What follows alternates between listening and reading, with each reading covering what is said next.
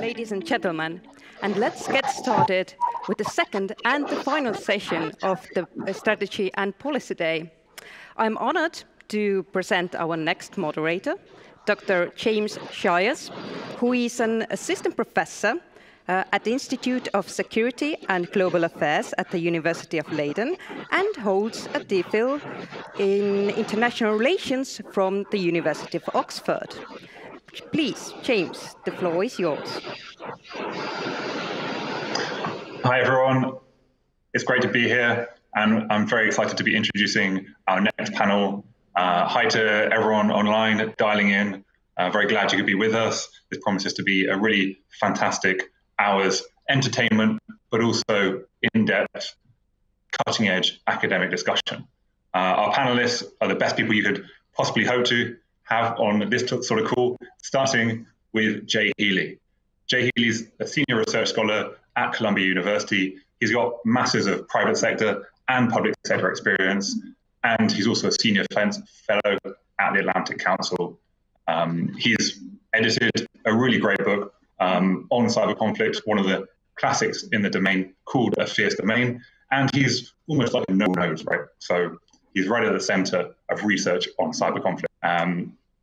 Without any further ado, go straight to with our first presentation. We'll then go on to the next speakers who will talk for 10 to 15 minutes. And as before, I'll bring up written questions that can be submitted throughout after they've finished. Jay, the floor is yours. Absolutely fabulous. Thank you, James, for that great introduction. Good morning to those of you in my continent. Good afternoon to those of you in our host continent. Good evening to those joining in from Asia. Really thrilled to be here. I first went to SciCon in 2009 and got to hear Martin Levicki at that event, and have been going pretty much steadily ever since 2009. And so disappointed we won't be seeing all each other in Tallinn, but so glad that we can be seeing each other over the internet. The talk that I have done, I am the paper that I did, I am representing my two co-authors, J.D. Work and Neil Jenkins today. And we wanted to look at a significant problem in cybersecurity practice that we felt has been under-examined through scholarship. We say again and again, or you see again and again in theories and strategies, that defenders must impose cost on the attackers, that we need to have more disruptions against the adversaries so that we can cause friction. This is central to the new US strategy of persistent engagement. You see it frequently through botnet takedowns. You see it even through naming and shaming. For example, the Dutch went and released photos of GRU hacking teams when they were in the Netherlands. But there hadn't been a significant way of looking at the impact of those operations. And so our paper was called Defenders Disrupting Adversaries. And what we did in this, we are trying to go for three things in this paper, and not necessarily achieving them all, but at least starting to approach this in a more structured and disciplined way. So first, we have a framework where we said, how can we better talk about, in a repeatable and transparent manner, what we mean when we say disruptive counter cyber operations. And I'll keep using that phrase, disruptive counter cyber operations. Second, we include 4 case studies using that framework of some of the better known incidents of disruptive counter cyber operations.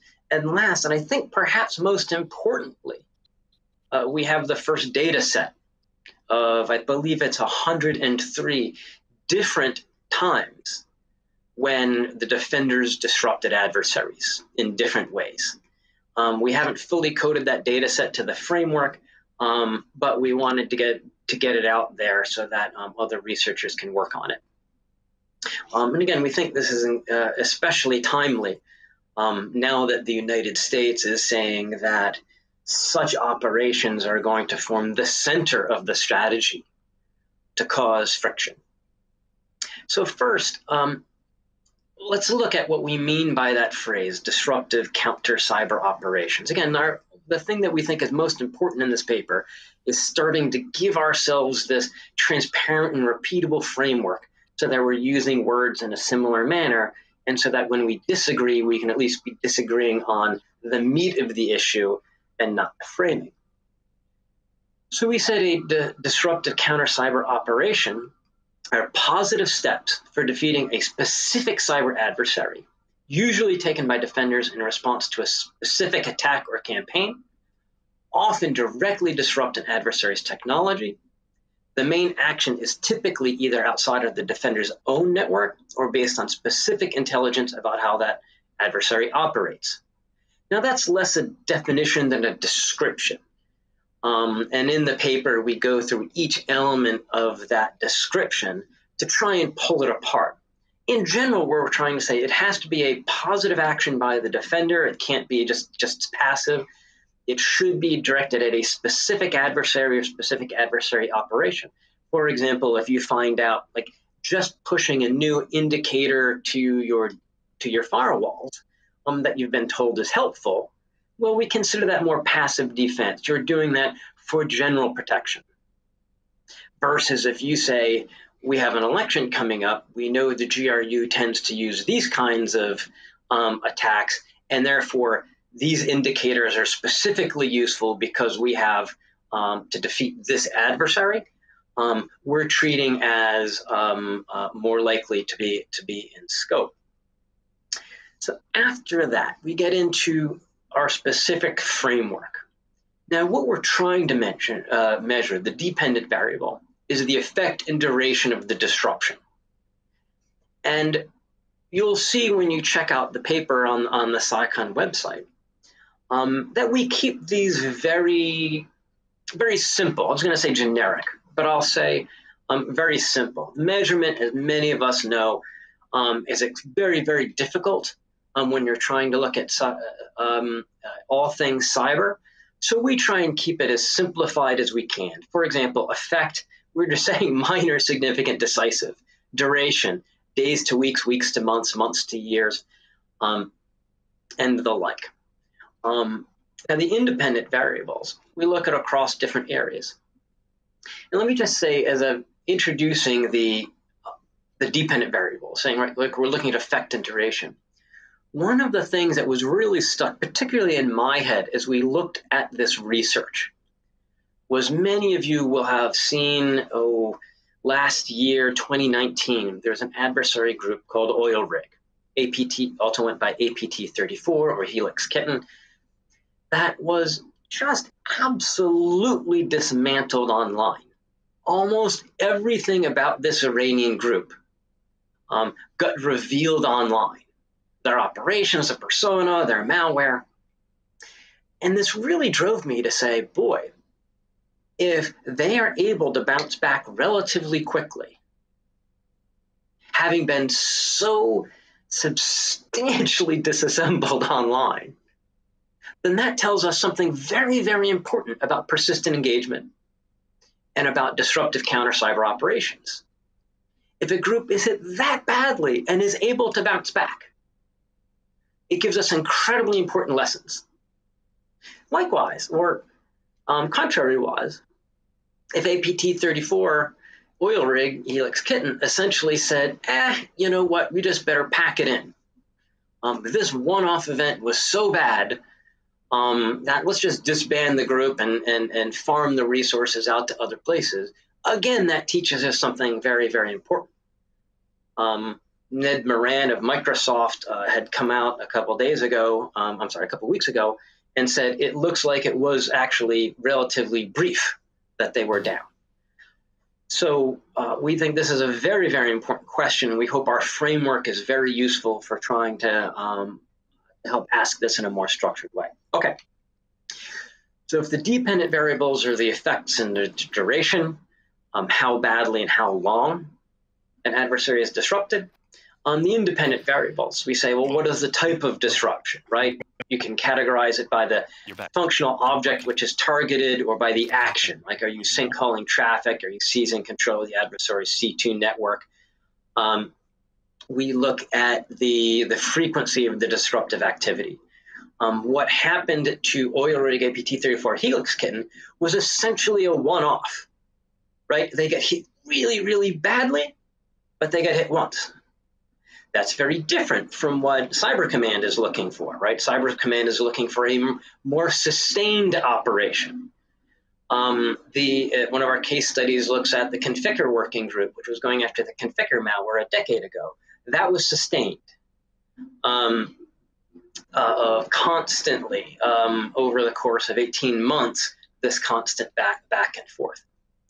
The framework also looks at the potential reasons for delay in returning to operations. For example, in many cases, it's just technical, right? Your infrastructure, your C2 gets burned and it just takes you a while to rebuild it. I was talking to one of the very experienced and well-known cyber threat intelligence analysts who looked at, there was a big takedown of announcement of adversaries that were in home routers.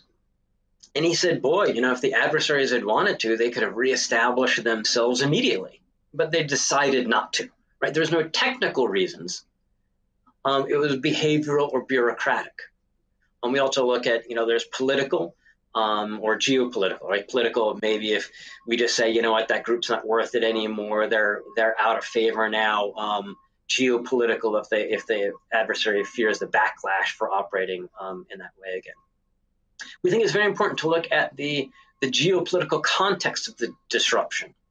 As we went through the data set, it was quite clear that you had different responses, whether we were in a situation of peace, tension, crisis, or outright war. Last, we looked at the type of adversary, both the disrupted actor and the disrupting actor, so that because we think that will be important in a lot of these. So for the different cases, I won't get into too many of them. We looked at Code Red. Many of you might not know Code Red. It was back in 2001. In July 2001, it was actually the incident that really helped make my name when I was much younger and working at a bank's computer emergency response team. And so we say that was and we look at Code Red in particular because there was a white worm that was associated with it. That is, someone had coded a piece of malware that went and tried to inoculate systems against Code Red. So you not only had Code Red spreading, but you had someone that was writing their own software that would patch the hole. We looked at the Configure disruption as another case study, which I've already mentioned. Great case study and very well documented, including by the book Worm, which is a full book-length expose of exactly how the defenders responded over time. We looked at the Game Over Zeus takedown. Clearly, botnet takedowns are one of the most compelling aspects of disruptive counter-cyber operations, and one of the ones that we have some of the best examples of. And last, we look at we call it China-related disclosures, but this is everything from the APT1 paper, which came out some years ago, and so that we can examine across these case studies and using the framework. Those case studies are nice examples. But what we really hope is that that us and other researchers are able to use the data set here. And right now the data set is just in the PDF version. I'll work with, especially JD Work, my co-author that did the most on this aspect of it, to get the data set up somewhere, either at Columbia or Marine Corps University, in a more useful format for scholars. It's got 103 rows of different disruptive counter-cyber operations going back to 1987. Most of the cases are within the last, call them 5-6 years. But as far as we know, this is the first real published data set on this. It is certainly incomplete. Certainly we need to do more work, either ourselves or with other researchers and scholars, to build out these data sets, to not just have them as a row with some sources, but to build them out into a more complete data set. And we look forward to working with many of you for that. I will point out that some of my students at Columbia University School of International Public Affairs did a related set of work for their capstone project, overseen by Neil Pollard, that we're looking specifically at the naming and shaming aspect of what happens when an adversary has been named or shamed. And we hope over the coming months be putting these different aspects of the research together in one place.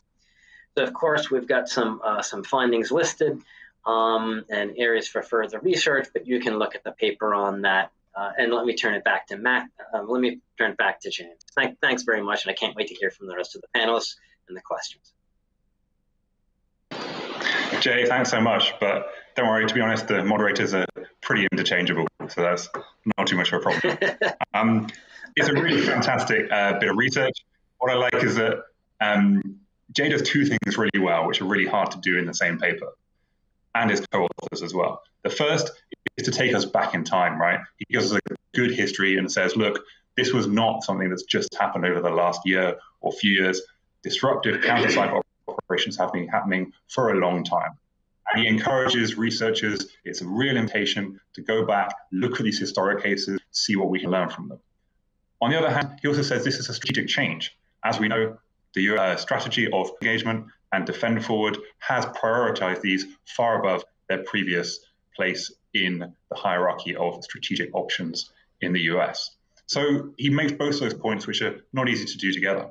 Our next speaker takes the strategic question of persistent engagement even further. He asks, what can AI add to this? What are the elements of persistent engagement and new strategic questions raised by artificial intelligence? He's a perfect person to do this because he's got a really broad range of research topics in this area. I first encountered his work with an article on monism and dualism in cybersecurity research, very aptly and, in my opinion, far too late, bringing Leiden back into computer science and cybersecurity research.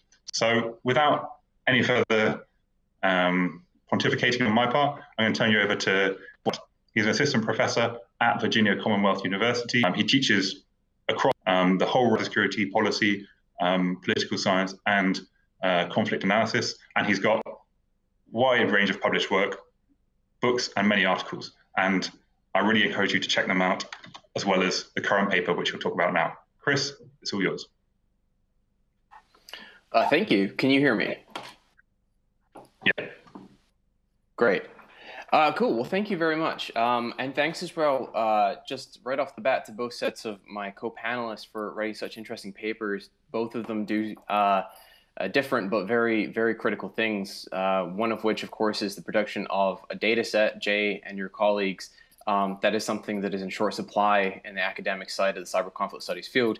And I'm looking forward to hearing from Keir. His and Kim's paper is fascinating. I think we've all kind of been asked that compelling question, you know, what if 2016, the political interference in the US elections, which is the paradigm case that people hold up, what if that was AI enabled, right? It's kind of the what if 9/11, you know, the terrorists were cyber savvy.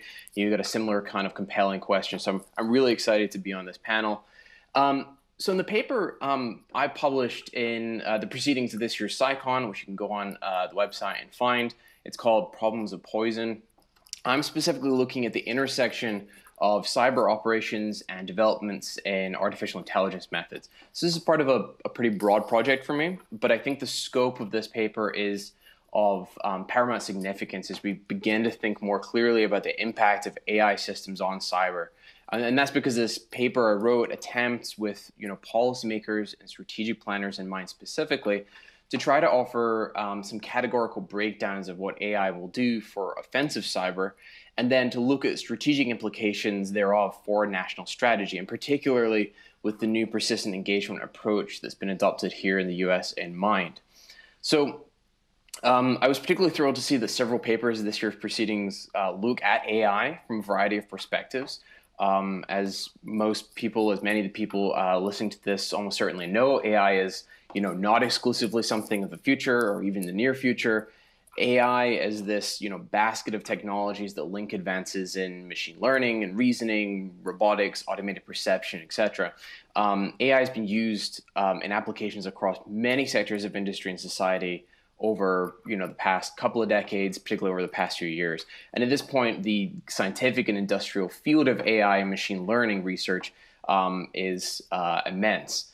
That said, at least within the academic and practitioner communities interested in how AI might transform national security, the research program is certainly not non-existent, but it's just now picking up a little bit of speed. And thus far, when I was preparing to submit something for SciCon this year, and I was looking at this project, which was partly underway at the time, I noticed that, remarkably little had been done to apply theory and attempt to assess how AI might actually transform the character of the strategic environment in which states have to act to secure their national interests. So I think I'm the first of the AI papers, at SciCon this year. So let me just do a very brief, what is AI? And in the interest of time, I'm going to leave the more fleshed out technical discussions to the panelists that are going to come over the next couple of days. But broadly, I think about AI as a field defined by the goal of moving beyond the mere programmability of contemporary computer systems to build complex thinking constructs that are capable of concept formation, abstract reasoning, environment recognition, and specifically self-improvement. And since the days of Norbert Wiener and Marvin Minsky and von Neumann and others, we've seen a vast range of these kinds of constructs applied in pretty narrow terms, admittedly, but across pretty much all areas of modern society in some fashion. In terms of how AI is applied, I argue in the paper that the technologies of AI might most simply be thought of as existing across three main categories. So movement, sensing and perception, and then machine reasoning and learning. The last of which, of course, machine learning, being by far the most revolutionary area within these categories. So machine learning, just very briefly, so whereas, conventional computing generically involves, putting data into, let's just generically say, an algorithm that then outputs some functional result, machine learning involves more inputting both data and, let's say, a desired result to a learner algorithm, a neural network of one kind or another, that infers and then it outputs yet another algorithm tailored to allow for intelligent engagement with the subject data. And so what we're talking about with AI here is an incredibly powerful technology, specifically because it doesn't try to solve computational challenges by piling on the processing power or what have you. It's trying to overcome challenges by simplifying or sidestepping these challenges by a process of ongoing reprogramming. So cyber ops. When it comes to cyber operations, the conventional wisdom out there is that AI, straightforwardly is going to stand to make both defensive and offensive tools more powerful. Plain and simple. That's it. There's already a pretty large technical body of work on what this kind of upgrading of cyber by AI might look like. There's a I think it's called DeepLocker. IBM actually created an example piece of malware that was pretty fascinating. It posed as an internet video, voice over internet protocol application, and then waited until it could visually and audibly recognize its next target before jumping to them. So there's some pretty interesting examples out there of what this might look like. With offensive cyber, I think it would be fair to say, with just a couple of exceptions, that we probably want to be thinking about this upgrading of cyber by AI along four lines, three of which are pretty interconnected. So the first one, AI pretends this, I think, a dramatically improved ability for attackers to probe and to understand the attack surface of a target at some scale. And that comes in two flavors, basically. On the one hand, at the functional level, smarter malware has already been demonstrated to be able to infer from incoming data and assign probability values to the next possible set of target machines. We should also be thinking from an operations planning perspective, though. For instance, might maybe thinking about the wealth of stolen data that populates criminal spaces. Given the manner in which you get criminal models of operation, often closely mirroring, global digital platform capitalism models, an upgrading of analytic capabilities on the part of criminals essentially stands to increase the value of stolen assets for a variety of malicious purposes, and it also probably increases the incentive towards further mass data theft. Back to the operational level, though, the second area of AI upgrading, I argue in the paper, of cyber offensive methods is just the inevitable ability of malware to autonomously select from a toolkit of operations for further spread. It's fairly straightforward. It's already a reality to some degree. But relatedly, we should also be worried about AI-programmed malware that will inevitably be able to select its own strategies, in addition to just simple toolkit selection. Perhaps avoiding some patterns of approach to intrusion when given defensive behavior is detected, going low and slow in order to avoid compromise, that kind of thing. And I think the real added value of AI, I will say here, is a prospective leveling of the playing field, where we're talking about less well-resourced actors finding themselves more relatively capable vis-a-vis sophisticated state and criminal actors that can already do all of the above in a relatively sophisticated fashion. And then finally, of course, defenders face the challenge of malware that's going to be able to compartmentalize itself into different mindsets, essentially, compartmentalizing the lessons a program learns and then applying them differently across different circumstances. But developments in the offense are going to be matched in many cases by the increasing sophistication of defensive efforts. I just don't think I think it's a bit disingenuous, basically, to characterize the implications of AI upgrading for cyber ops as just a tit-for-tat kind of gradual escalation of improvements for defenders and attackers. Because with AI, we also seriously have to worry about subversion, about cyber AI attacks that target the legitimate functionality of learner techniques that get baked into all manner of system. And in broad strokes, these kind of attacks are going to come in two forms. Input attacks, the kind of things that try to mislead AI systems and cause them to intentionally misclassify activity. And then secondly, and this is where the title of the paper comes from, efforts that look to kind of compromise how the AI system itself works, right? To poison the intelligence system so that its model of the environment just doesn't accurately represent reality. So there's a few other things I can say there. In the interest of time, let me kind of just jump to the final stages of the paper I wrote here, talk specifically about persistent engagement. There are obviously distinct implications of cyber AI attacks and the AI upgrading of cyber ops as we conventionally think of them for the strategy of cyber conflicts in general. Smarter tools exist that can more reliably avoid detection, take lateral routes to target, scale effects more suddenly and quickly than is the norm today. Adversaries are obviously, potentially at least, likely to exhibit increased willingness to continue operation under circumstances they might not have previously. And of course, AI adds new dimensions to the traditional AI attribution perception problems we have in cyberspace. But with persistent engagement specifically, I think there's some more to be said that's of particular relevance given that we're kind of finding our way with the strategy right now.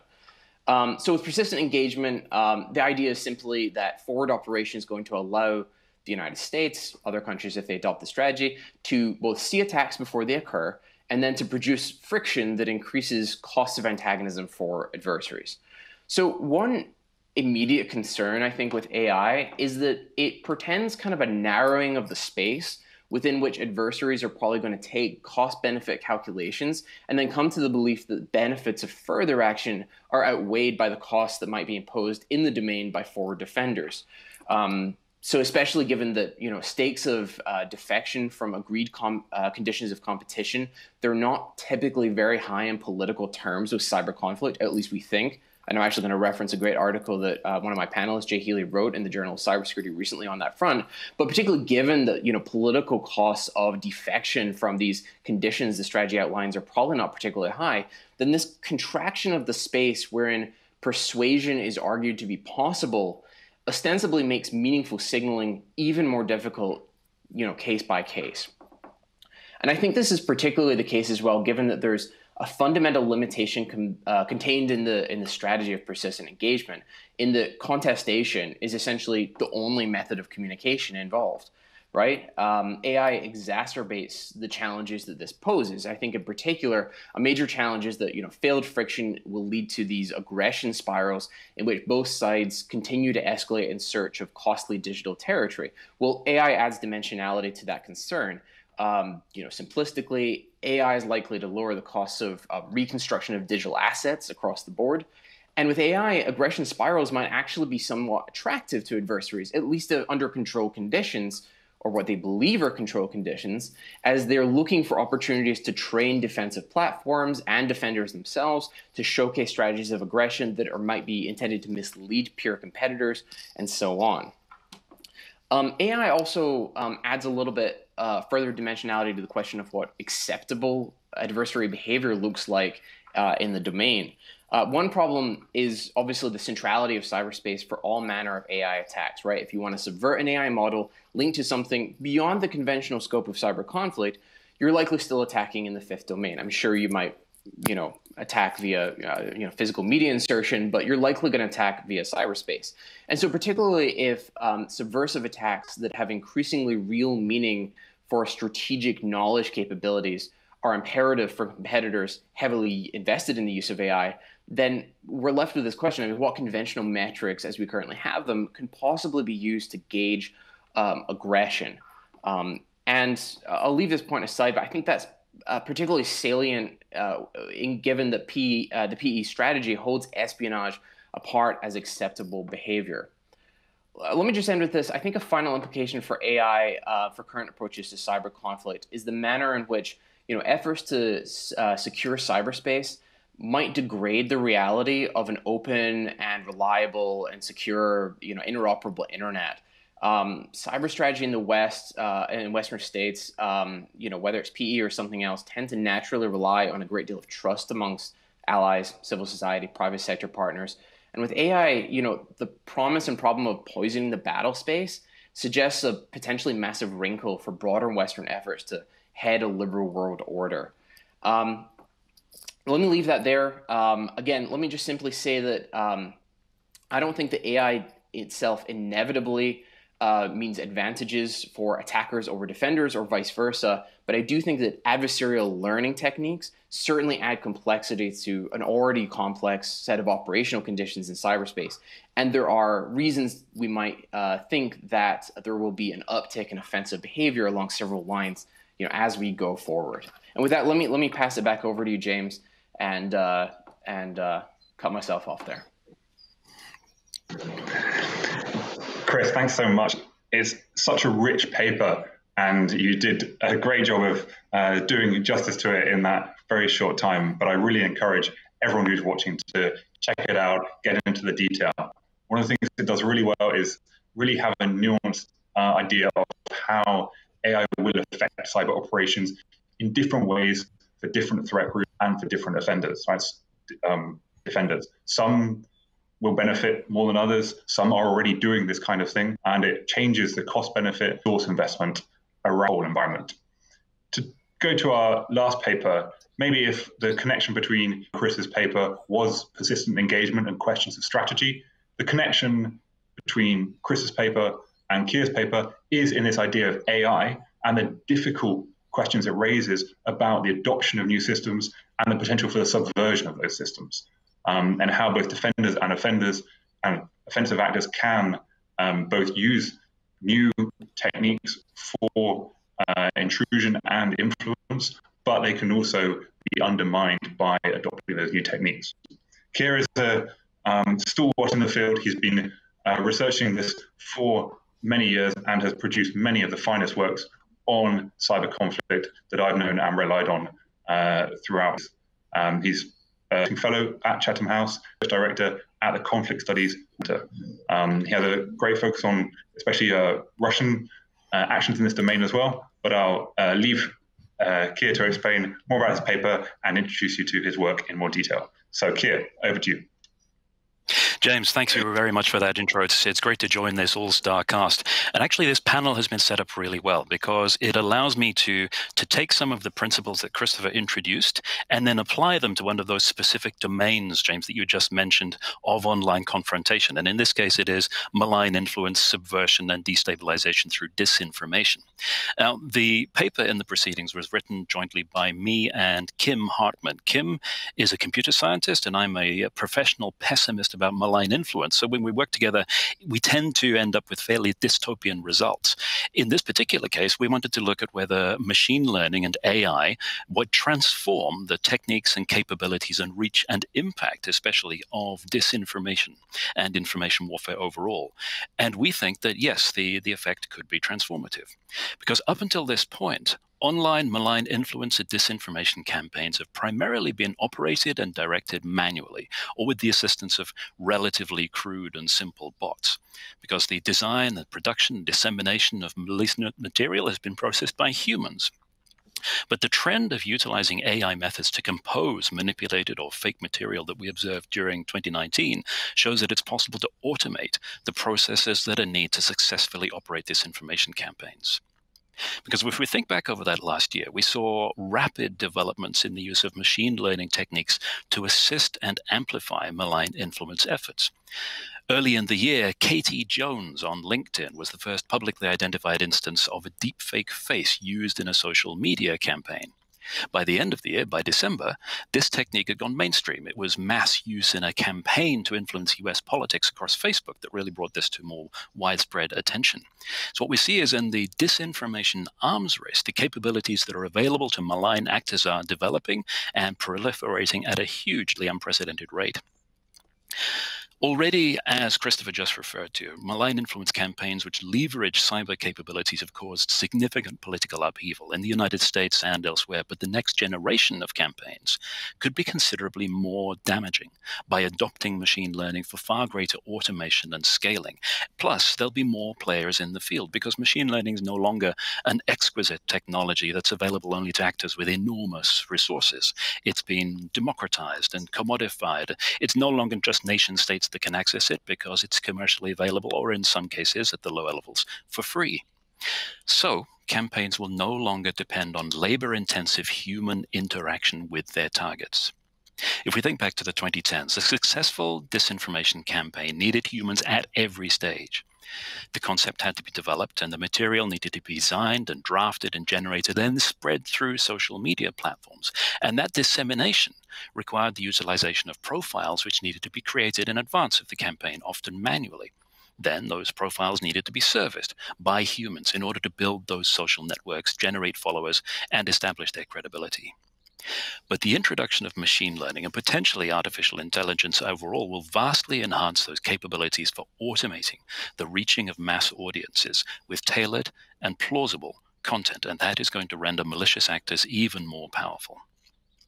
Now, bots and processes on most social media platforms have become relatively easy to develop, largely because they allow developers to interact with the platform through developer APIs.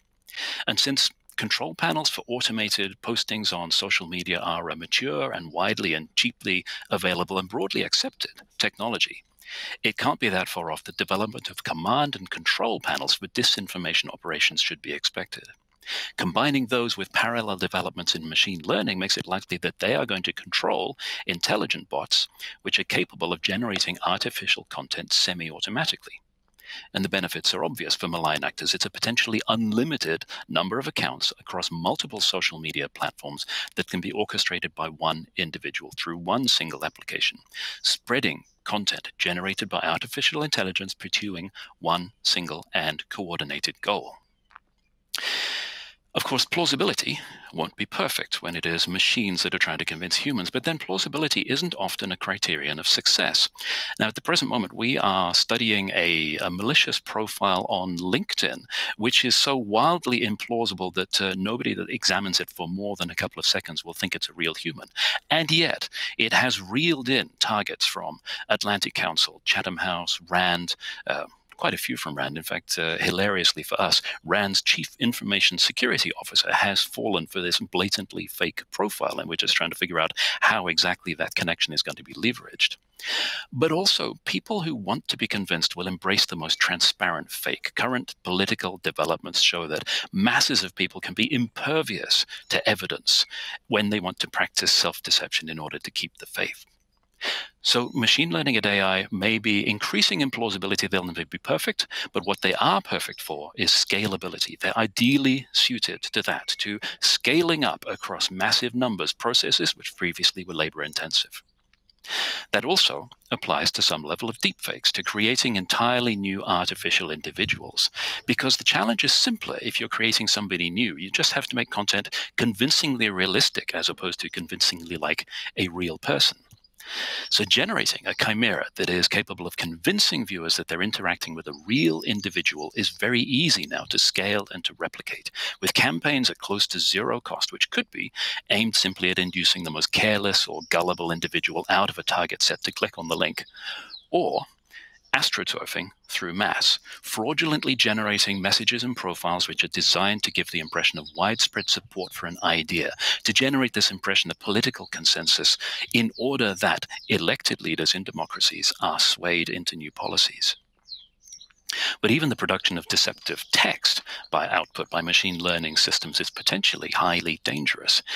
In the early part of the last decade, Russia found that automated systems were inadequate to influence debate on domestic or international fora and social media, and human intervention in the form of professional trolls was required. But now, with the development of intelligent fake text, trolls could finally face replacement by automated systems for all but the most sophisticated of interactions with real humans. And astroturfing with text becomes vastly easier when it's not necessary to manually craft each message or even each seed from which messages are developed. And the result of this automation could be once again a massive scaling up of operations, generating an entire fake public to influence political decisions, potentially to the point where the fake public drowns out the voices of real human individuals. The pace of development is absolutely staggering. So what do we see in the paper, Kim and I, when we look into the near future? Near ubiquitous deepfakes in the form of video or audio or still image as accessibility of deepfake production continues to increase. Developments in human-computer interface science, especially in the field of emotional modeling, which might potentially allow deepfakes to generate real-time, lifelike responses to live interactions. It's that intelligent engagement that Christopher was referring to, but with humans as opposed to with data. Or, even more easily than that, the alteration of video to include simulated, inappropriate emotional reactions, to discredit public figures, especially as the changes made might be extremely simple and subtle and hard to detect, far harder than a straightforward overall deepfake. A simple example could be a politician discussing a military operation that claimed civilian victims, but with his altered to show indifference or even approval. And AI-generated text, allowing bots to adapt their approaches dependent on human reactions and auto-generate narratives, facilitating instant disinformation to develop responses to developing situations. Because an intelligent information warfare campaign should be able to identify the rising interest in a relevant topic or event and generate a coordinated, automatic response to leverage that interest. And those response patterns could include producing counter-arguments, or fake news, or trolling, or simple cheap propaganda. But again, it's on a mass scale and it is tailored to individual recipients. But then it would also respond in interactions, taking cues from how human targets react to the information and adjusting strategies in real time to maximize their effect. It could also change what disinformation is actually used for. Current online counterfactual disinformation efforts, particularly by Russia, tend to focus on trying to convince people that something has not happened. A particular event has not taken place. Russian troops are not where they in fact are. They have not done what they in fact have.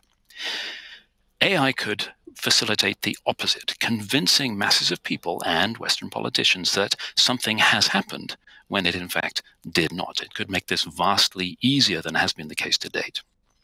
And in addition, the capability to convincingly reproduce the voice of known individuals could revolutionize principles of social engineering. We've already seen fraud undertaken by replicating the voice of chief executive officers of companies, How much further will it be before we hear the same thing applied to replicating the voices of commanding officers of military units? There are implications for individuals and companies as well as for countries as a whole, because private citizens face several different layers of risk when they are facing this kind of technology. High visibility individuals might be exploited and targeted in order to deceive others or to attack their reputation, but less prominent people are also at risk, although of a different form. That's because, as well as high-profile national security implications, there's also potential here for simple fraud in use against individuals and corporations, especially, for example, where financial services providers and manufacturers of connected devices rely increasingly on voice and face recognition to authenticate their customers. In an environment where both voices and faces can be not just imitated but replicated, that risks becoming no more secure than the text-based authentication passwords they were supposed to replace. We will continue to hear dramatic predictions of the consequences of abuse of AI for political purposes. Some of those are justified and some of them are a little overwrought. But there's another parallel process we need to bear in mind, and that is normalization of this technology, driven by the increasing and widely accepted prevalence of virtual individuals, especially for marketing purposes. And I'm going to leave you with an open question. There's a side effect of this with unpredictable social consequences, and that is the continuing erosion of confidence in whether any online interaction that you have as a real person is in fact with another real person, as opposed to a bot, an intelligent agent, a virtual individual. And the question I would like to throw open to everybody is, does this predict major social change as a problem, or will it simply become an acceptable part of our online existence in the same way as so many other seemingly dramatic changes have been normalized in the past? Thank you very much, James. Back to you. Thanks, Keir. That's a fantastic investigation of just some of the problems that we face in terms of influence and artificial intelligence in especially modern democratic societies. And what Keir does really well, in my view, is show that these sort of state-sponsored influence operations are part of a much broader social question. Artificial intelligence, deepfakes in terms of voice and images has implications across society, from gendered relations, from democratic structures, and also economic consequences as well. And one of the questions is whether the types of platform governance and social governance solutions that can be applied across these different areas will also work for influence operations conducted by hostile states. I'm going to move on to our first of our questions now, and it goes directly to Jay. So first up in the papers and also first up in the questions. The question is, how are the attribution requirements for disruptive counter-cyber operations different to other forms of cost imposition? Thank you, James, and thanks to the other panelists for the great comments. It really depends on what kind of disruptive counter-cyber operations we're talking about. In many cases, right, like look at Conficker, right? Here was one of the longest continual active counter-cyber operations that we had, lasting for what, a year and a half. And they never had an idea of whom they were countering. It was only much later that we had arrests. They were there actively engaged in trying to stop the malware and the adversaries behind the malware with 0 sense of attribution of who was responsible. In many of the cases that we're looking at, you're countering, or the defenders were countering the malware, the command and control software itself, rather than trying to go after a known adversary. In other cases, for example, in indictments that we include quite a few of in the paper, well, there obviously you have to have it down to persona involved, and even better than just persona, the organizational affiliation of those people. So that way you can not just name and shame a person, but you can tie it more directly to the government involved. So, and that's what we hope are the kinds of things that can come out of this paper, is looking at where you have to have attribution for it and where it is just a nice plus. Fantastic. And this question of attribution and how far that's necessary should always be put in the context of saying there are many kinds of attribution, right? There's attribution performed for legal, for political purposes, and also technical attribution. So we can get very deep into that topic very quickly. I want to move on to Chris and ask you a question about the possibility for upgrading deceptive defensive actions in terms of the use of artificial intelligence. If we think that artificial intelligence systems can be subverted, can be poisoned, is there a possibility for deceptive operations within defenders' networks to try and poison attackers' artificial intelligence systems, or is that something you don't see as a realistic possibility? Thanks for the question. It's a really good one. I do see it as a possibility. As I say in the paper, I think adopting some kind of basic assumption of a tit-for-tat gradual escalation of sophistication on both the offense and the defense is somewhat reasonable when it comes to the AI upgrading of cyber. But there are problems, and the reason I chose to focus on the strategic level here is you have these problems of adversarial learning.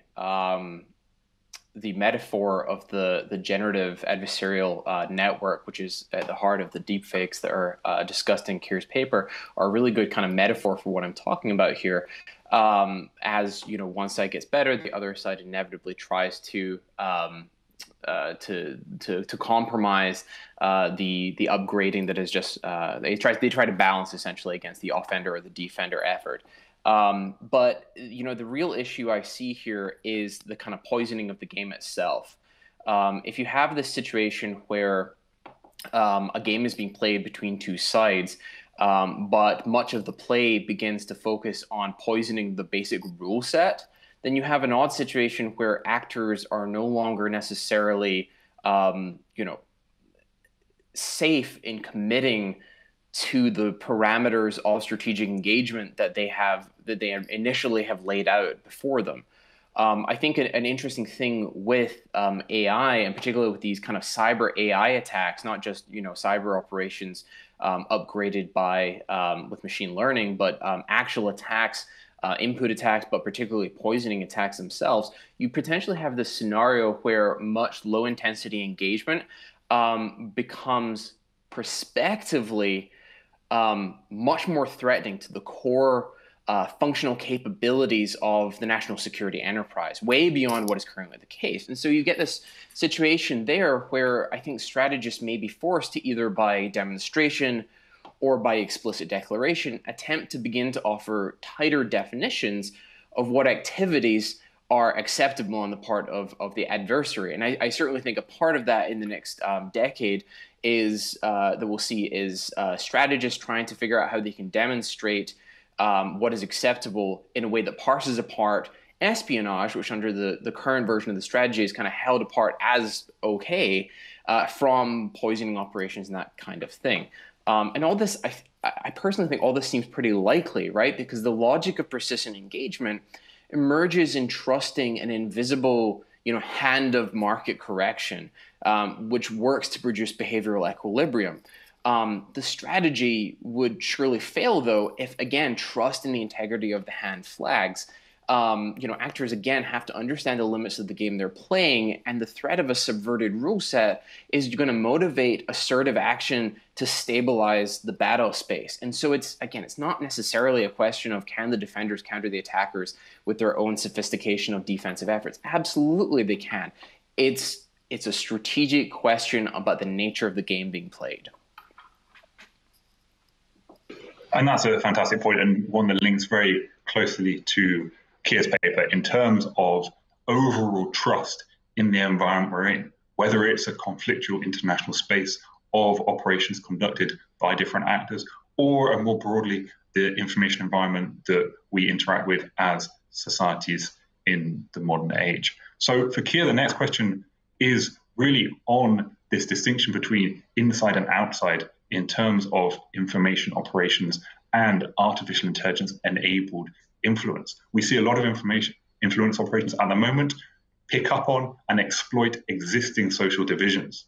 How will the and also we see actors inside societies, inside countries, use the same techniques as those outside them as well for influence.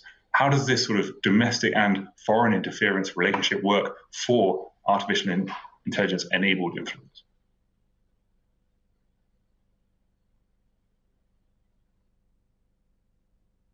Okay, we can't hear you. Classic mistake, thank you.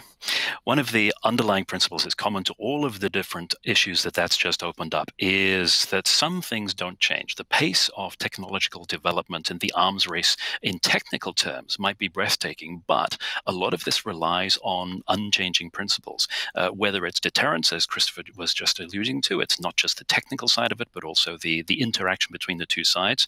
Or in the case of disinformation and malign influence, it's human nature, it's human susceptibilities that they play on, and as you just mentioned, riding already existing social tensions as opposed to inventing them from scratch. It's going to be a vastly more complicated environment. In fact, it already is a vastly more complicated environment, because not only have the tools for waging this kind of warfare been democratized, but also there are more actors that are willing to engage in them. So if we think of the toxic super spreaders of disinformation, as you just alluded to, it is not just nation states that are seeking to subvert and erode and undermine social cohesion and liberal democracies in order to weaken them. It's actually elected political figures in those countries themselves that are weaponizing the same techniques against their own population, with no visible signs of restraint. So why would they not adopt and embrace new tools as they become available? Put it all together and you get a vastly more messy and complex environment within which not just individuals, but those who seek to defend democratic principles have to thread their way through and find out just what exactly is really happening and what to do about it. Put it all together, and in fact, you have a situation where there are layers upon layers of complexity when divining that last point that I made. Who are you talking to? Are they telling the truth? Where is the truth? How can you find it? It's going to become enormously more challenging. And of course, a case in point that proves the point, if you like, is what's happening at the moment with online radicalization, with the pandemic, where people retreat more to online worlds and are deprived of that interaction with real individuals, deprived of that social interaction that so often provides a reality check when they're being fed false information online. The pace of radicalization and the pace at which all of these disinformation campaigns moving forward is vastly accelerated. I think that is a harbinger of what we may be facing in the not too distant future, pandemic or no pandemic, when there are so many different influences leveraging so many different technologies to make it look as though there is a convincing consensus in an online environment in favor of one particular position. So I did mention at the beginning our research tends to lead to dystopian conclusions. I would very much like somebody to prove me wrong.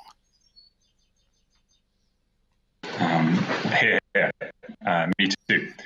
We have a couple of minutes left, and our final question is going to go back to Jay, and it's going to go back on the tactical level. You mentioned a bit about counter-cyber operations, and that you see these disruptive operations taking two forms. One is leaks into the public domain, rig, where these are actors that are named and shamed, and the public know all their activities. Another one is actually trying to target infrastructure and really stop them doing what they're doing. Do you see these as two really different courses of action, or are they more the same, with the same strategic effects?